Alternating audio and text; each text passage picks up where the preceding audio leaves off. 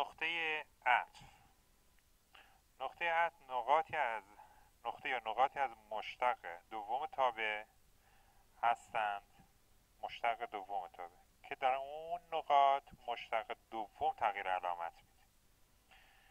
بیاییم این مسئله رو حل بکنیم بر اساس این تعریف.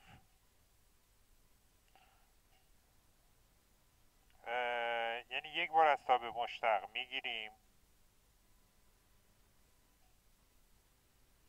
بعد دوباره از این تابع مشتق میگیریم،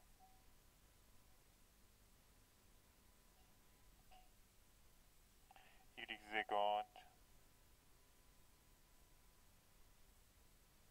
میشه 6x. ریشه های مشتق دوم تابع رو به دست میاریم که میشه x مساوی با 0.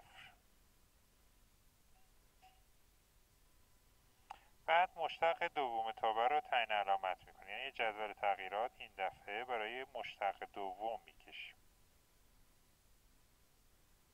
ایریزگوند و سطر آخر وای و مقادیر که به دست اومده رو برای وای زگوند اینجا میچینیم، یعنی اول منفی بی نهایت، بعد 0، بعد مثبت بی نهایت.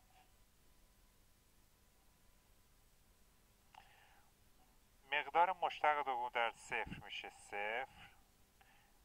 بیشتر از 0 یه عدد بیشتر از 0 قرار میدیم، مثلا 1 رو در مشتق دوم قرار میدیم میشه مثبت. یعنی کمتر از 0 منفی 1 اینجا قرار میدیم میشه منفی. این نشون میده که این مقدار تابع x مساوی با 0 رو در خود تابع هم قرار میده، یعنی میشه 1.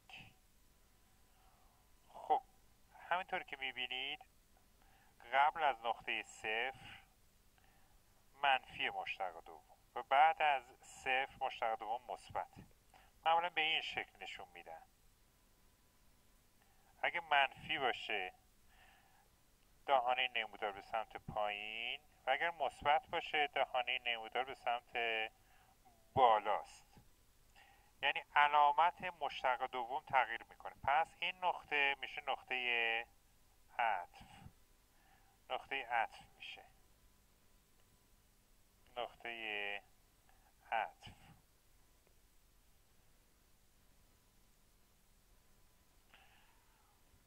این که مشتق دوم منفیه میگن تقعر نمودار رو به پایینه، اینجا به پایینه، و اینجا که مشتق دوم مثبت یعنی دهانه نمودار تقعر نمودار رو به بالاست. اگه به نمودار تابع x منهای 3x به اضافه 1 توجه کنید اینجا میبینید که قبل از 0 یعنی اینجا x مساوی با 0 دهانه نمودار به سمت پایینه و بعد از 0 دهانه نمودار به سمت بالاست. همون چیزی که از روی جدول تغییرات ما تشخیص دادیم. نقطه 0 و 1 اینجا نقطه عطفه، یعنی نقطه‌ایه که دهانه نمودار جهتش عوض میشه. پیش از نقطه 0 و 1 یعنی این نقطه دهانه نمودار به سمت پایینه و بعد از 0 و 1 یعنی این نقطه دهانه نمودار جهتش به سمت بالا میشه.